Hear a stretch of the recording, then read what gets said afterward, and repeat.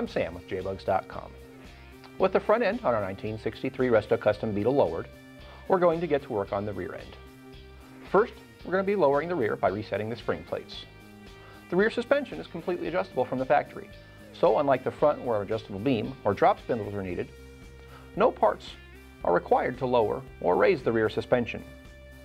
We will be replacing the spring plate bushings and the rear shocks, just as a portion of restoring the car, not out of necessity.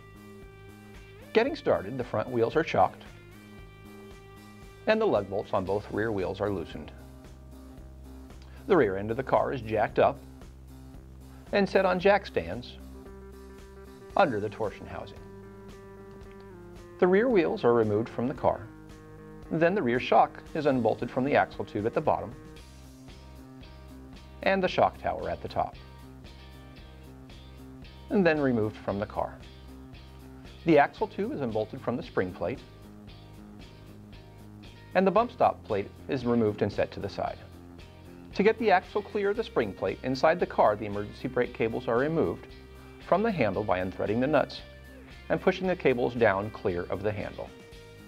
Back at the rear of the car, the emergency brake cable is pulled out of the chassis a bit, and the axle is rotated clear of the spring plate and re-supported. Next, the spring plate cap is unbolted from the torsion housing. With the cap removed, the spring plate can now be popped off the torsion housing.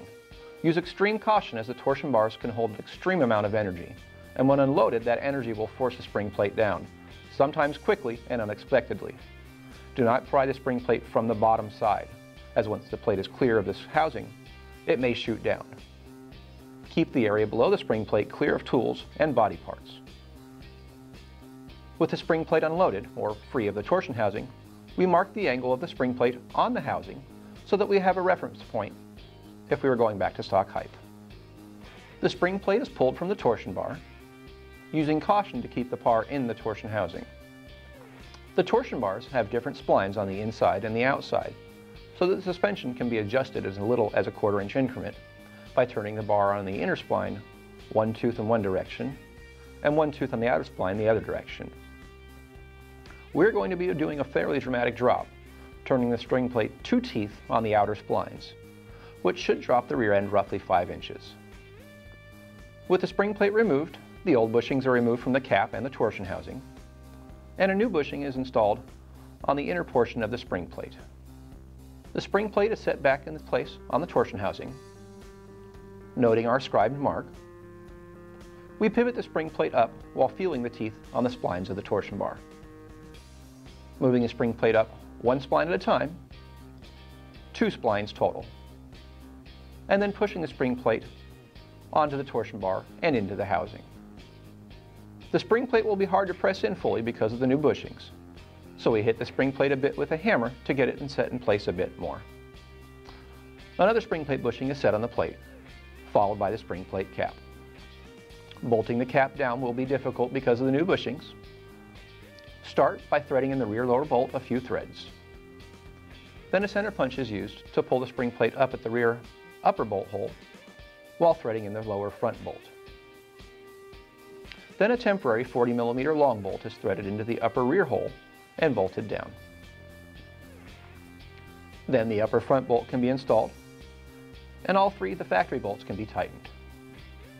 Then the temporary bolt is removed and replaced with the factory bolt, which is tightened down as well. If you are using the bump stops, it's recommended to trim the height down to allow for some suspension travel with the lower ride height. In extremely lowered cars, the plate is often left out completely. We're going to be trimming the bump stop, and we set it in place on the plate and set the plate in place on the axle tube so that the axle tube can be bolted to the spring plate. Make sure to slide the axle tube all the way forward in the spring plate notches before tightening the bolts.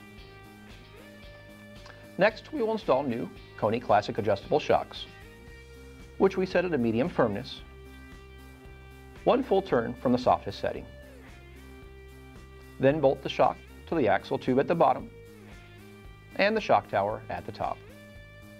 Our rear tire selection is a much taller and wider than stock 215/70 R15, and it's mounted to a 6.5 inch wide MP gloss black BRM wheel. The wheels are mounted to the drum with empty studs, which are threaded into the drum, followed by the wheel and lug nuts. The whole process is repeated on the other side. Then the back of the car is jacked up, the jack stands are removed, and the car is set on the ground. The back of the car is now sitting much lower than stock, and once the front springs settle in, we'll readjust the front to get the stance we're looking for. If we weren't going to be installing the rear disc brakes in our next step, the handbrake cables would be reattached, the lug bolts would be tightened, and the job would be complete. In the meantime though, we're going to get the back of the car back up in the air and swap out the drums for disc brakes. That will be on our next video though, so stay tuned. Thanks for watching, and stop by JBugs.com for your vintage Volkswagen suspension parts and accessories.